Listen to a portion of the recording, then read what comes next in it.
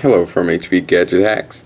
Today we're going to do some benchmark scores on a MyTouch4g Rom running on a HTC HD2, or also a T-Mobile HD2. This ROM does not come with an overclock kernel. I'm going to add one and do a different benchmark video later, but we are running at a gigahertz. I'm set it for performance so we can get the best scores out of it. I'm just going to run a 6 benchmarks so you can get an idea of how this ROM's going to run without, being overclocked. So let's get started. Let's kill everything.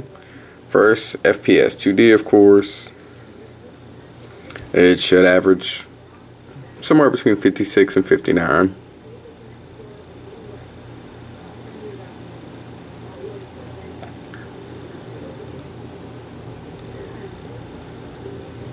Yeah, 56. I've seen better, but not much. This is usually about the same.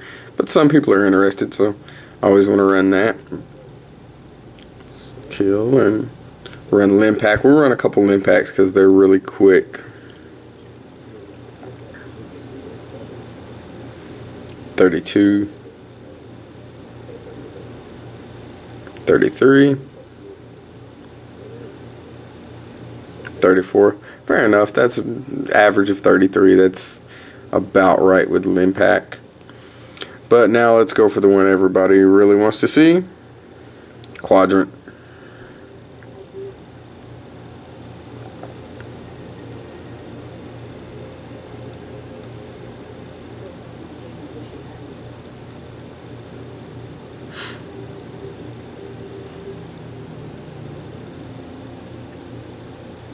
So far playing with this ROM, it's a nice ROM if you like HTC Sense. It's a slightly different version of HTC Sense. It's from the MyTouch4g. I believe it's almost a direct dump, just modified enough to run on the HD2. It's a decent ROM. I'm not really big on Sense. I like vanilla Android, so not quite my taste. But keeping an open mind, it is a fairly nice ROM. There are some neat features, of course, because it's HTC Sense. A variant called Glacier, I believe. Let's see what we score here. 1191. That's not bad running under, standard clock speeds. Not bad at all. Don't make fun of the background. I just haven't customized this ROM yet. Let's run Nina Mark. Give you some idea of graphics.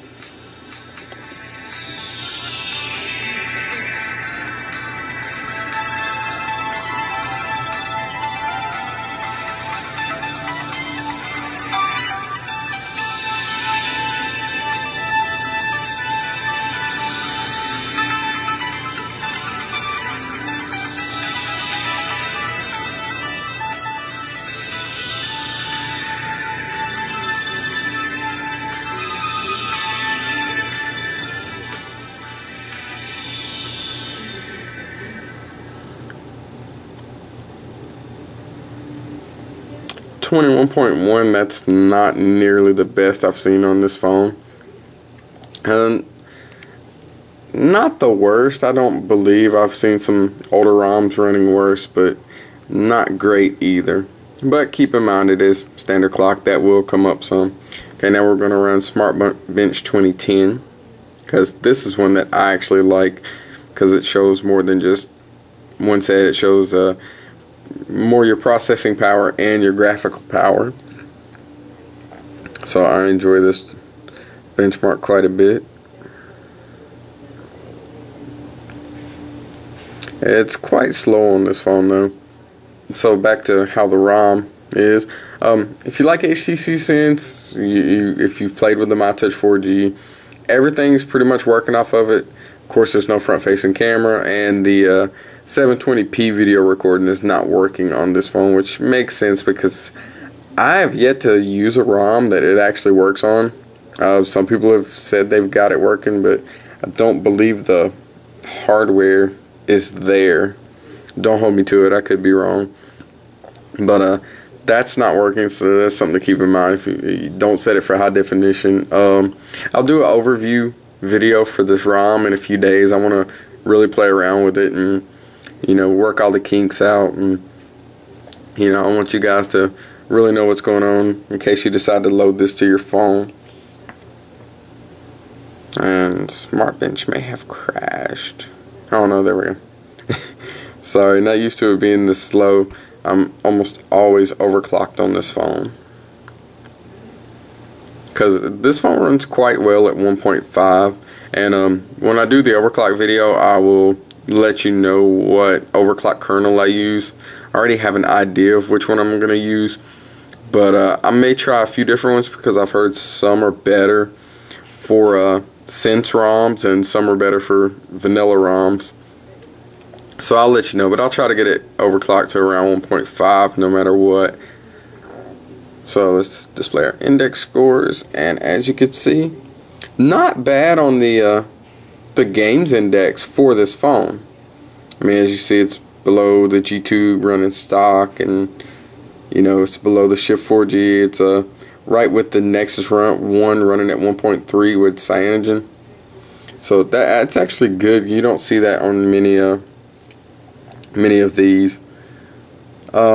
When we're overclocked, I look for a big improvement in that. I'm kind of disappointed with the productivity index, but like I said, we'll see what it's like when we're overclocked.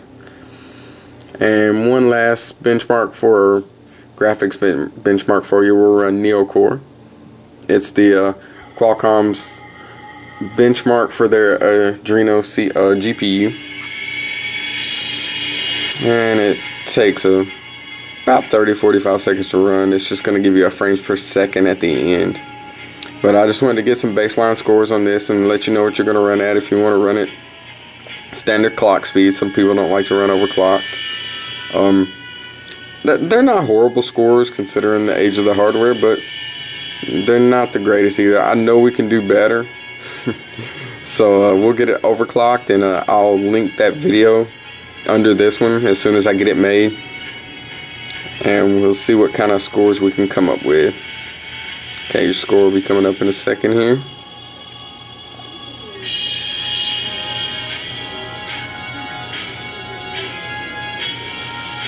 .1, not bad on that one.